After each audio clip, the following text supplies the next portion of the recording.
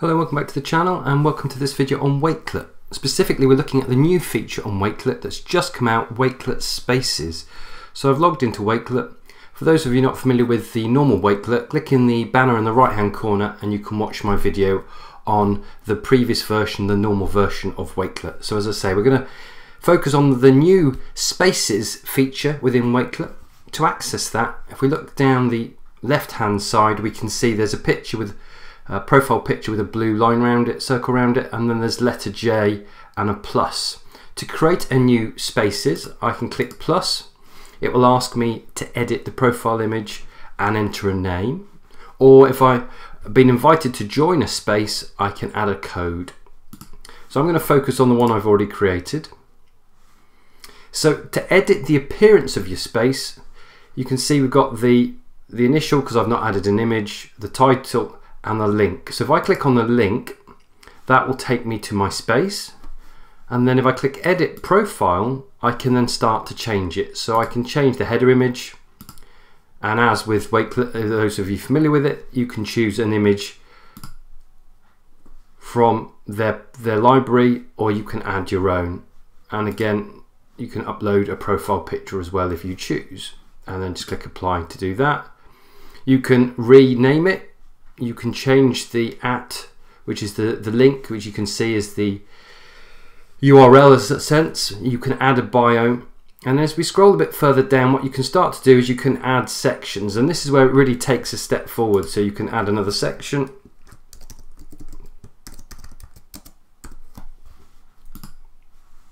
and you can add the various sections that you want. Having added those sections, you can move your collections into different sections, and you can see we can just choose, we put it in week 3, it appears in week 3. So you can really organize that content. I can see this being great for teachers because they could create content and organize it week by week depending on the lessons, which just works so well for remote learning. So that's how you edit the look and feel. You add sections and you move your collections between the different sections. When you're finished with that, you can click save. And then from here, you would be able to then go on and share it. And if you click share, you've got the option of via a QR code, via a link, or you can add it directly in to Microsoft Teams or share it via one of the social media platforms listed there. So what we're going to do is we're going to dive back a little bit. So we'll go back to Wakelet, and we're going to go into the collection, which we are here. To add a new collection, it's very simple. You click new collection, and it's just like the Wakelet you're familiar with. So we can add a cover image. Again, we can either upload one of our own or choose one from their library. We can add a title.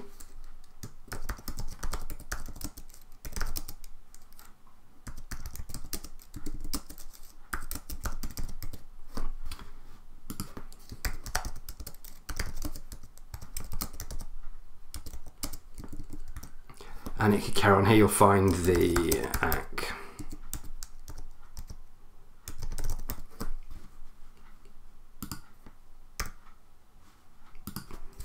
for this week. And then we could start to add content, and we could add some text. We could put an introduction there. I'm not going to do that. Or we could start to add content. So we could bring up a video and put that in there. So let's bring up my YouTube channel.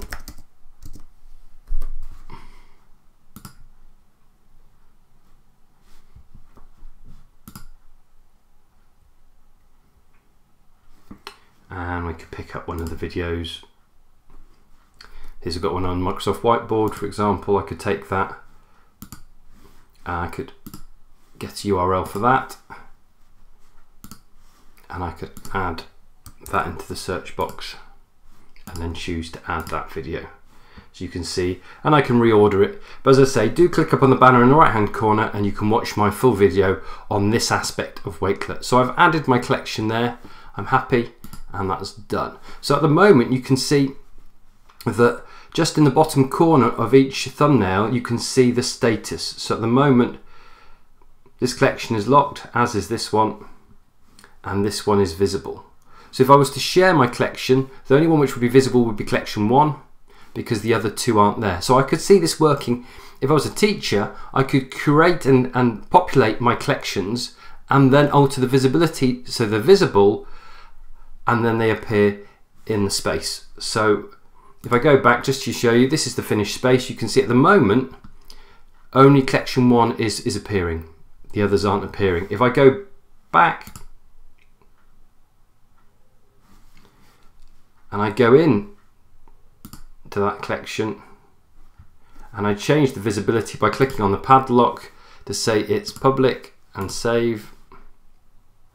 Now if I go back to Wakelet, back to the space, we should find that at the bottom we've got that. Now at the moment I haven't organised it, so we just go back. But if we click edit profile, I can then scroll down and now it's going to give me the option to assign it to a particular week and click move. So now if I scroll back up, save that, we'll find I've got 2 collections in the resources. So there you see, really great way to create resources, and as I've said, really useful for sharing maybe lesson activities with your students week by week, and just using that visibility function. Your space is always published, but your collections are either only visible when you want them to be visible.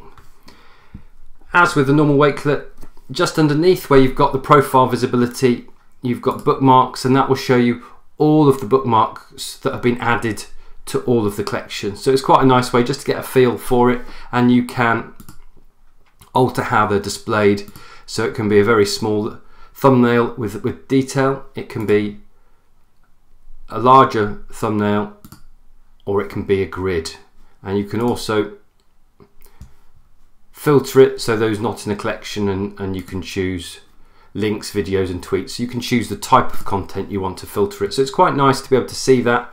And you can also see who are the contributors. So if you want to invite people to contribute to those collections, if you click invite members, you can then copy a link and send them that link, or you can send them the code and that will enable them to join a collection and contribute to it. So there's 2 ways there to add people you want to contribute.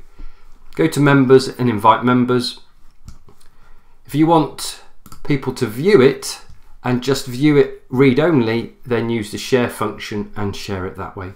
So there you have it, a quick look at Spaces. I think it's a really great addition to what already was a really flexible platform.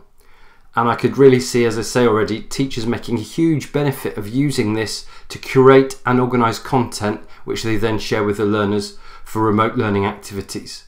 On the flip side, I think students could do great things with it as well. I could see them creating e-portfolios, mapping activities and assignments to different collections, and then having them as a space to showcase what they do and their skills. So I hope you found the video useful. Give it a thumbs up. Remember to subscribe to the channel and join me again soon for more EdTech videos. Thanks for watching.